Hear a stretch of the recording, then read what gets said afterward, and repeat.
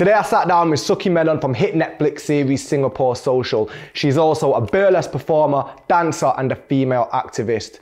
Actually turned out there is a lot more to Sukki than meets the eye, and we unpacked a lot of that on this show. Check it out, you're gonna love it. My name is Nik Nagarkar and you are locked into Culture TV. For the culture, by the culture. Let's go.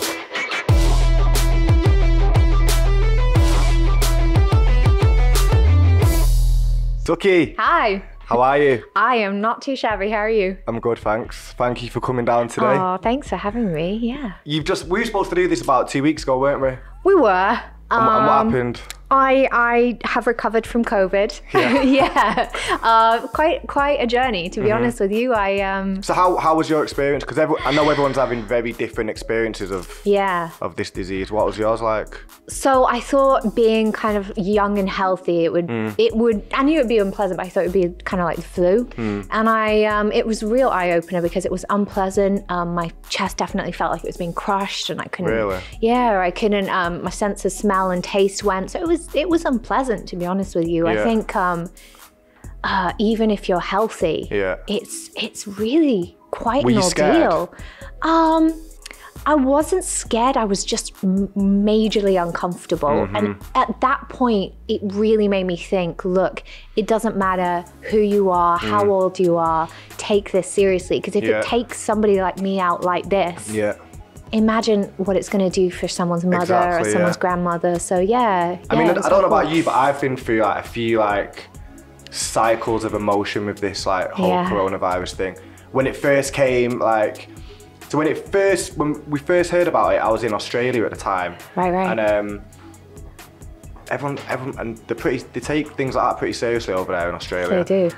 Not like us here in England, like, so I think it was like, we came back, I was doing a tour there, I was there for a month, and it was like the last week of that tour that it was like all over the news.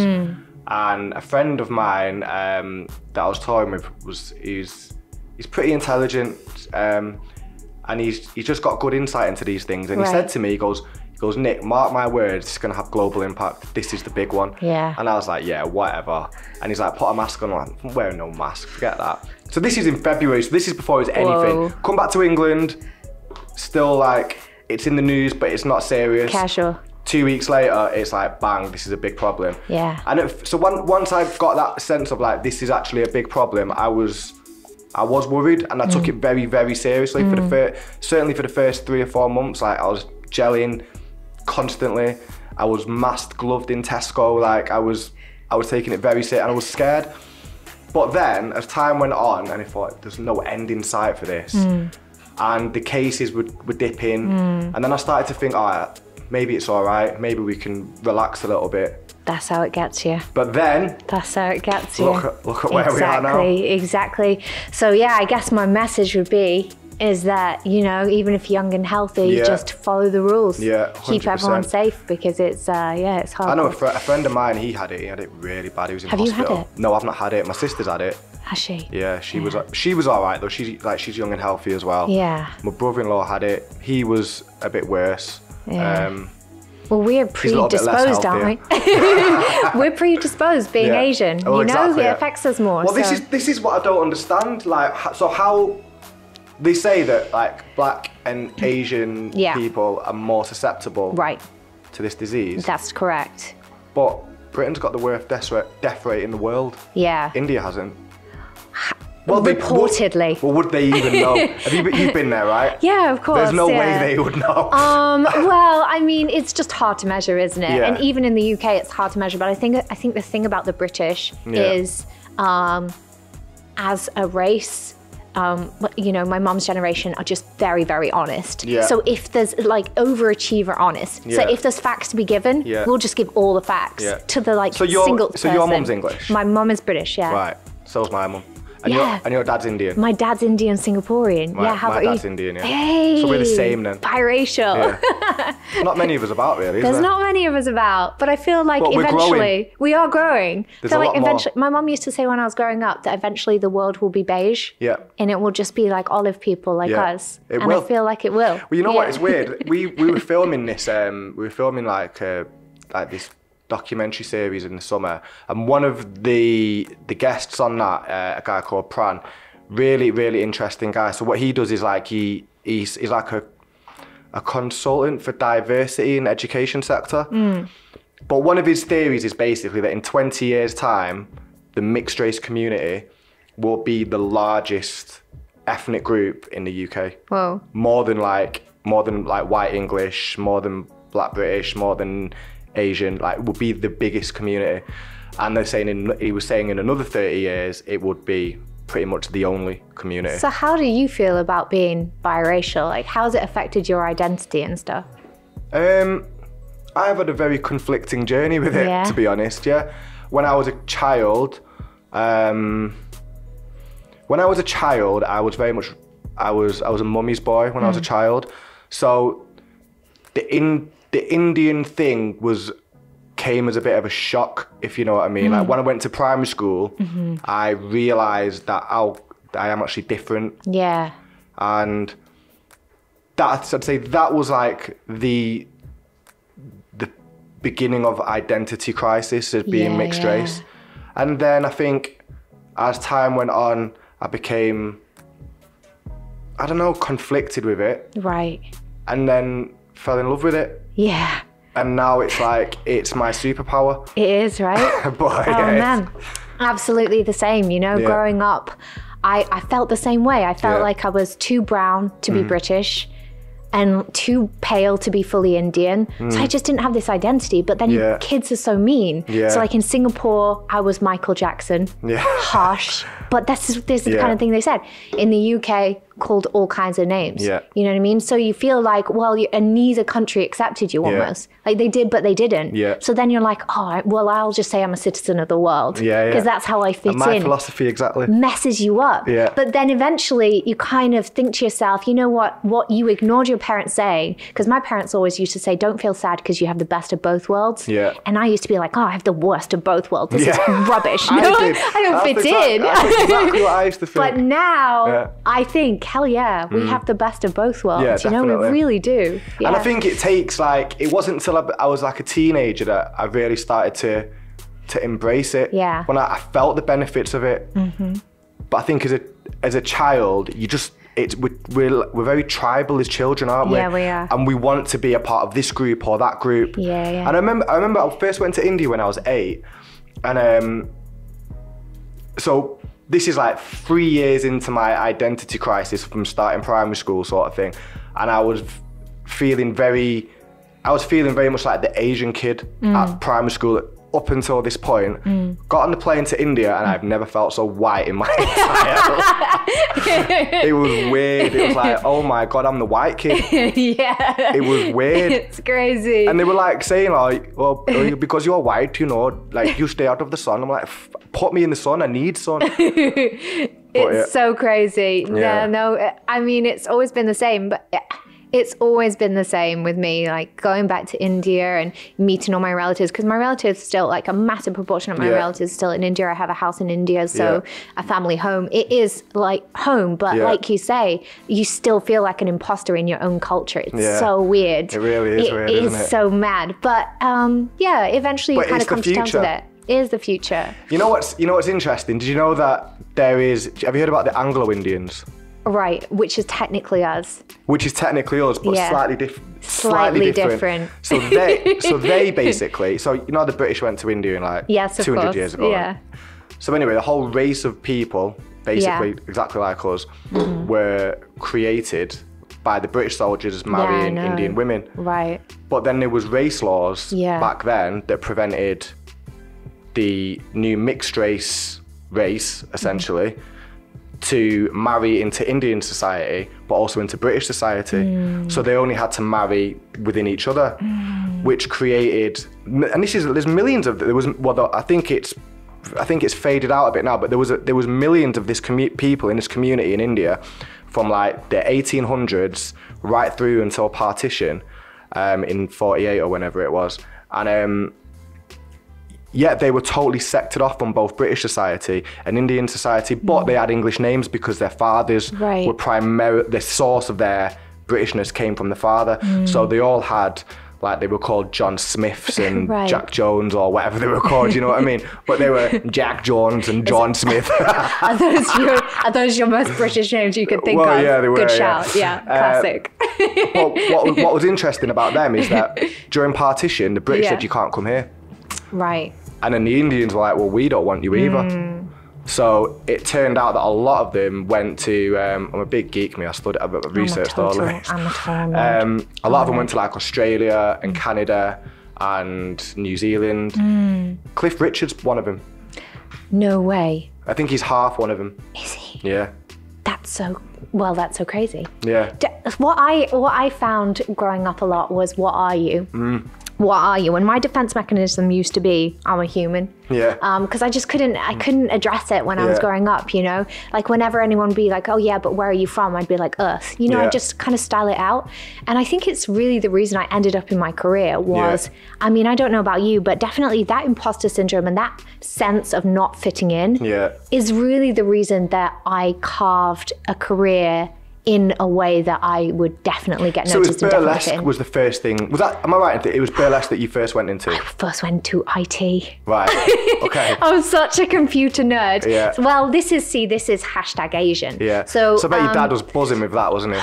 Well, I mean, it wasn't a doctor, so it wasn't quite right, but it was acceptable. Yeah. So I grew up in a very, very Asian household, even though my mum is British. Okay. Because my mum's family are extremely religious Catholics. Okay. And so they were super conservative. Right. So almost it didn't matter that It kind of she blended, was white. yeah. It complemented She the was Asian. strict and he she was strict, strict. he was strict, and it was just like it was almost even more Asian than Asian.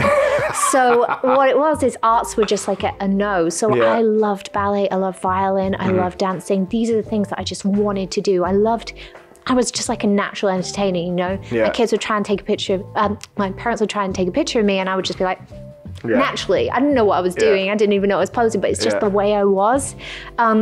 But my parents were like, no, doctor or a lawyer, like for real. And you have to get like a proper job. And this is what, like really, really hardcore, traditional, culturally Asian values. Yeah. And so when I wanted to do art at university, it's kind of, I'll put it this way, I was strongly discouraged. Right. And I ended up getting into IT.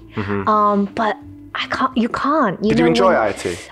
So I was really good at it, and I am a total geek. I'm a nerd, so I was like, hello, I did love it. Yeah. But I knew that I wasn't expressing myself. Yeah. I once got sent home in my office for dressing too gregariously. I mean, it wasn't for me. Like I wasn't destined for a corporate environment. I wanted to express myself. And I think as a kid, when you have that much passion inside of you, you can only repress it for so long, you know? And so that's when, literally around that time where I'm kind of feeling it out and I'm being that good little Asian daughter, I heard about burlesque. And it was game over for me. Like that was where I was just like, shit. What attracted you to doing burlesque? So very much. What actually is burlesque? I don't even know. Okay, so burlesque. I watched your show to find out. You did? Which one? Singapore Social. Oh, okay. So burlesque is it's a dance form. It originated from very, very old Italian theatre. Okay.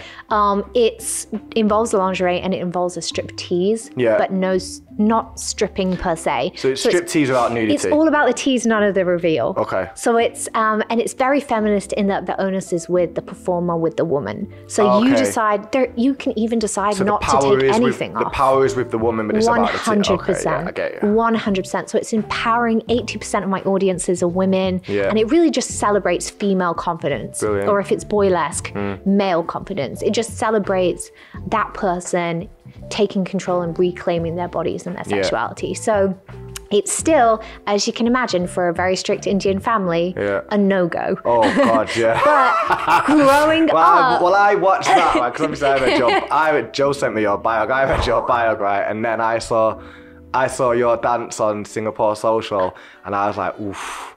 That can't have gone down well at home. My parents haven't watched the show. Have they not? My parents watch all the reviews. And they watch all the reviews and then they scout out any criticism and they're like, told you.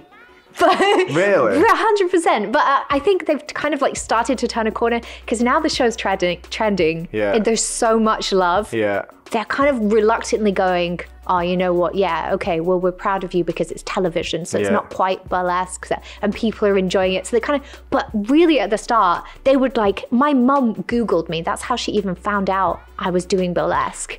Really? She Googled me and she found out that I wasn't in IT anymore. So that was So you weren't living at home then? No. Right. No, I So were you doing burlesque in the UK? I ran away from home at the age of 18. Right. Yeah, I know that sounds mad if you're British, but for us as kind of Asian folk and from an Asian background, running away from home at the age of 18 is really young, and like it was a rebellious act. And So were you in the UK then? Yeah, so I was in the UK. Because you grew up there in Singapore, right? And then you came between here. both. Yeah. Yeah. So really doing that was a massive rebellious act, and I just went on to just challenge my parents in everything, really. Yeah. And it did hurt them. It did hurt them when I was challenging them, but also we can't continue to be afraid of change as the next generation. No. We have to push those boundaries because sometimes those boundaries don't make sense. Talking about sexuality being a taboo, arts being unacceptable, you've got to push back. Yeah. And change can be uncomfortable and change can be painful. But I swear to God, my entire career now, I had this like complex of always wanting to make them proud to compensate for back then. Yeah. But I know it's something that I had to do. And in life, someone has to be the first as well. Yeah. So yeah, but my mom Googled me. They thought I was still in IT. I ended up doing burlesque, and I found burlesque because... So were you doing that in Singapore? No, so I started in the UK. Right. And that's kind of what caused the controversy was I started in the UK, and when I went to go back to Singapore and perform burlesque there, I didn't realize just how many boundaries I'd be coming up against and be pushing because once over there, once back home, because it was like it was really only intended to be my personal journey. The reason why I was gravitated to burlesque was not necessarily because I wanted to become a burlesque performer. It's because I wanted to explore myself. And as well, growing up, finding no place, the vintage scene and the burlesque scene was like this little bubble that was irrespective of race or gender. It was just pinup. And I felt like I belonged. And your style is vintage anyway, isn't it? It is, yeah. I think so. It's eclectic. I think it's vintagey. You've got a vintage twist with that. I have a vintage twist on it. Definitely. I'm definitely seeing that. But it's how like I felt like I fit in because the vintage scene is really like that, and it kind of goes hand in hand with burlesque. I was going to hear about burlesque, but it gave a place for me as a biracial brown woman to feel like the topic at last wasn't about my skin color and who are you or what are you. So this vintage look that you've got going on, I'm guessing that's where these crazy hairstyles come from. Yeah, in part. That's the first thing I know. When I watched you on that show, the first thing I was like, wow. My hair is a thing, but it's kind of taken a life of its own. But really, I guess it's just like the inside of me has always felt quite expressive and quite colorful. And I express myself through my hair. And that's part cultural because in India, obviously, and being Asian, and in Singapore, like, Indian hair is just, there's so much emphasis on it. There's so much emphasis on Indian hair that we're not, and we're not necessarily encouraged to do a lot of things. Bleaching or dyeing. Even when I cut my hair, the first time I cut my hair short was with some kitchen scissors. My parents were mental, because it was seen as so I think in a way it was like, it's a bit of a rebellious act because of that, but also it's who I am coming through my pores into my hair. And that's a massive part of me. I've been so fortunate to work with an incredible company called Pretty Party. They were responsible for some of my wackiest hair looks. Because I was thinking like, how do you even do that? Because like you'd have luminous blue and then like pink all in the same. It's very high maintenance. I kind of miss my rainbow hair. I feel like at some point I should bring it back. It looks sick though, man. Honestly, Thank you. I did like it. Thanks. I did like it. I noticed immediately. Like you could find you straight away with that hair. So, and what was the company who did that? Pretty Party. Right, okay. Yeah. So are you still working with them now? Yeah, they're absolutely amazing. We're working on a new look. Yeah. What's that? That I'm very excited. So I'm not going to say. It's kind of like our finale.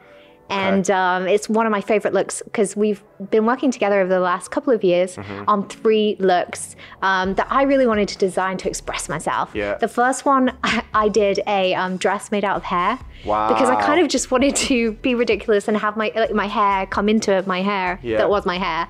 And then the second one. Wait. Wheel up, right? Your hair come into your hair. That it was hair. Wow. Like a tiered system of hair. And it's seriously, so the dress is made out of hair? It's made out of hair, but it's not human hair. Okay. So yeah, so that was the first look that we did. And then the second look that we did was I think it was like 5 meters. I'm not sure, I haven't measured it, but I'm pretty sure it was a 5 meter long wig. Wow. That I wore at the Oscar parties. Yeah. So that was absolutely fun and that was just wild. Sick. It was just a way of expressing myself. The only bad thing about that was that I didn't realize at the time was when you're walking through a room and your hair, the end of your hair is 5 meters behind you, somebody from the next room can stand on you like that. So I was finding throughout the party, I kept going, ooh, right? I kept going like, right? And then it was somebody, I would be like, excuse me, walking through the room, excuse me, hey, you're standing on my hair. And they'd be like, oh shit, sorry. Would have to kind of like walk back and it would be me. That's a problem, that 5 That meter was a long problem. hair. But the last look is gonna be phenomenal. So do you feel like doing the burlesque and essentially it's almost like taking a sledgehammer to the expectation and norm of what would typically be stereotypically projected for you by taking that huge left turn and doing that? So I didn't want to take a sledgehammer. I wanted to take like a tiny little nutcracker. Yeah. To be honest with you, the sledgehammer is what made it such a struggle. Right. I wanted to just take a nutcracker to it. Right. But you pulled the wrong tool out of the box. I had to. Yeah. So as a woman and as an Asian woman, I grew up knowing there was something really, really wrong about not talking about certain topics and not expressing yourself in a certain way. And it's almost like if I could have treaded softly, I would have wanted to, because that would have been a less painful journey for me, for my parents, for my family, for my culture, for my country. Yeah. Countries, for my background.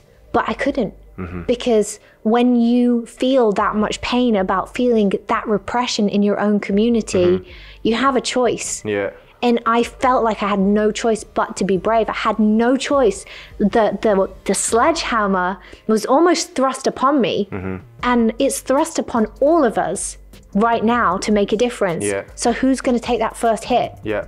Someone has to. The hardest choices, the hardest actions, always, without a doubt, always have the biggest outcome. 100%. The easy way, easy outcome. 100%. The greatest things in life are on the other side of fear. And nothing good's easy, is it? Nothing good is easy apart from snacks. And even then there's consequences. Well, they're bad because you're just gonna, you'll be putting them burlesque dresses on after too many snacks. Hey, you know what? Burlesque is about all body shapes and sizes. Yeah, exactly. So, So when you went, is that how you ended up on the show then, by doing burlesque over there? Yeah, so how Netflix came about was a happy accident. Okay. So I knew that I wanted to be, you know, when I started to kind of like get so far in my career, I knew I had something. Yeah. I knew I had something burning inside me that should have come out ages ago. Yeah. And I knew, I know it sounds weird, but I felt like I was different and I had something that I felt like I wanted to say that maybe hadn't been said before. And so at that point, I wanted to travel to every single country, perform around the world, you know, push the plight of women, especially Asian women who can't express themselves, raise the profile of burlesque, represent Singapore, you know, and... You know what, I'm so glad you're saying this, because when I watched that show, I didn't get that message from it, but I knew that this was what you was about, and hearing you say it, it's all making sense to me now. It's so mad. I haven't watched the show, but have you not watched it? No, but You've not watched your own show? I never watch my own stuff if I can help it. I used to watch it.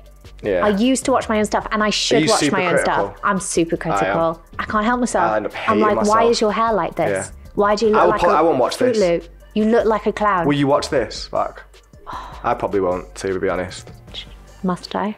Well, you can do, yeah. But really, I probably, now I'll feel like I have to. I might listen. I might listen. Yeah. That's it. Or sometimes I'll watch with it on mute. Yeah. Because I don't want to sound like a toe. So I'll watch and I'll go, good outfit choice. But I don't want to hear what I'm saying. Yeah. But Netflix came about, it was an accident. And I think when you push yourself out there, eventually someone will hear about you. And that's when one of the producers called and they were like, do you want to be on this show? Now, the part of the reason I haven't watched it was kind of because when the show came out, I thought it was going to be really, really about female empowerment, what I was doing, more like a docu-series. But I realize now that docu-series may just be a posh way of saying reality TV. Yeah. And I love reality TV. I wouldn't say I wanted to be in it. I think you came across as a really genuine, nice person. Oh, definitely. thank you. 100%. You came across a bit wacky, but you came across as a very nice person. That's mildly accurate. Yeah. I'd say that's strongly accurate. Yeah. Oh, I read you well then, didn't I? But yeah, no, I think the benefit of then talking about it afterwards is people hear about who the person is behind the character. Yeah. And I think that's really important to me, is to talk about the show, but also know that at the end of the day, these are highly edited shows, and everyone on that show has a story. Yeah. And they need the conflict, they need the drama, they need to push a narrative, don't they? I mean, how well did you know them before? So I knew Paul. Yeah, I can tell that. I can tell that's your mate. Yeah, I knew Paul. And I got to know Nicole on the show. Yeah. And I kind of had a few chats with Vinny, but really aside from Paul, it was like new territory. But Singapore's really small. Yeah. So it's kind of like the village, and everyone has seen everyone, and everyone knows everyone. I've seen these guys about. Yeah. Would I have had the balls to talk to them? No. Yeah. I feel like, is it that your bark is bigger than your bite? Yeah. I feel like I look like I could be like, but in real life, I'm like, oh shit. So like I didn't have the ball to talk to these people. I'm like, they're way too cool for me. I'm gonna do something stupid.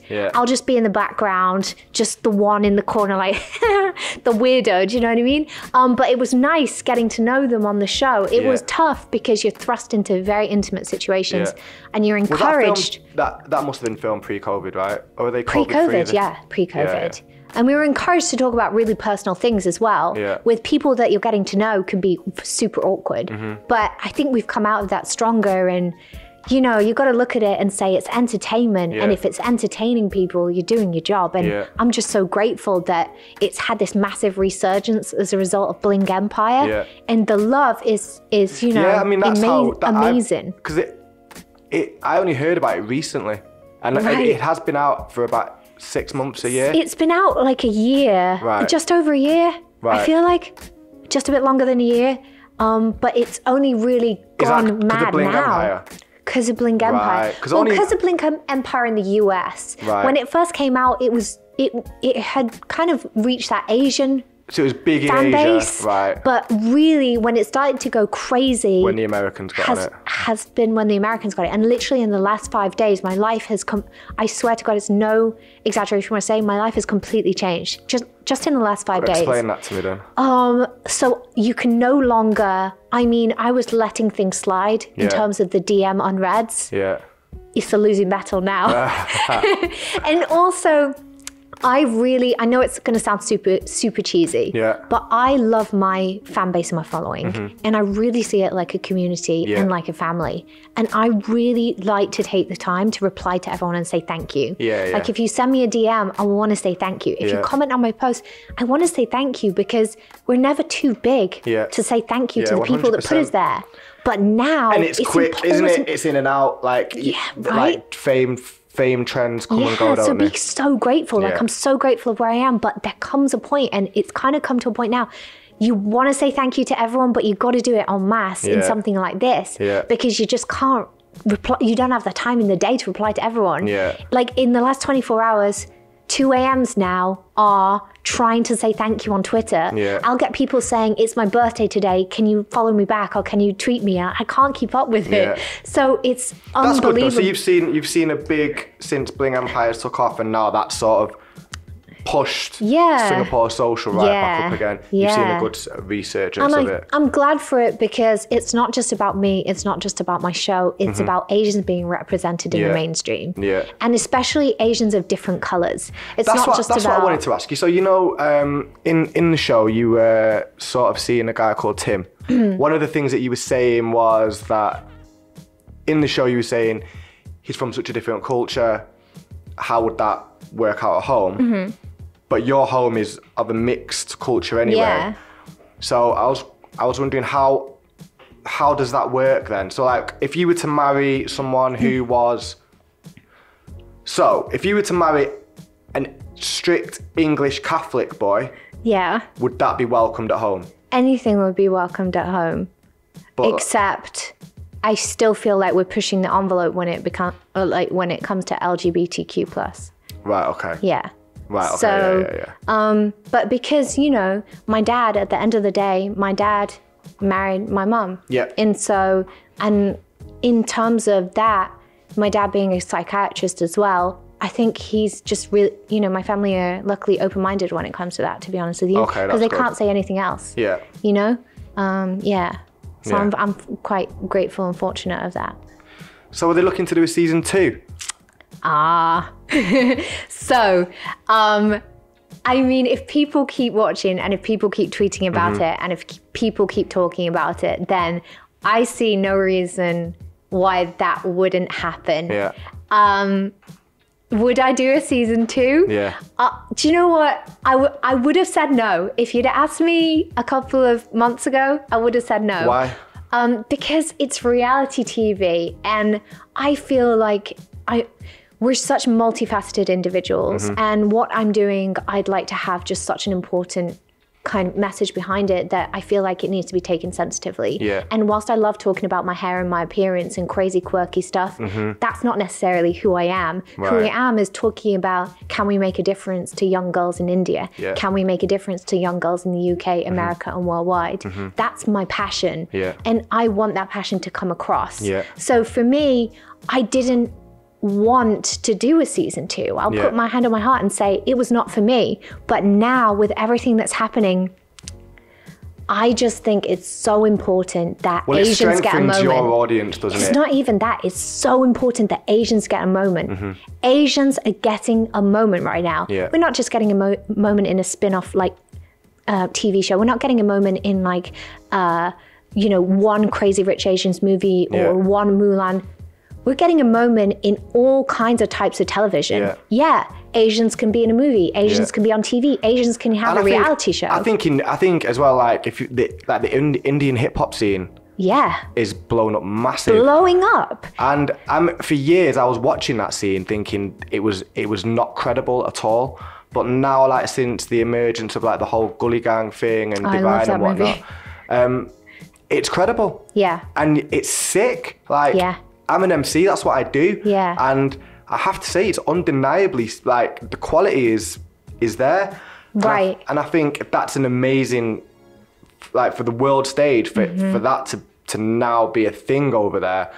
I think it's just, it's another feather in the cap of what's happening in Asia. But I think as well, especially if you're biracial and you've experienced both cultures, we were kind of raised on, if you can get into Hollywood, that's the goal. If you get into Hollywood, that's the goal.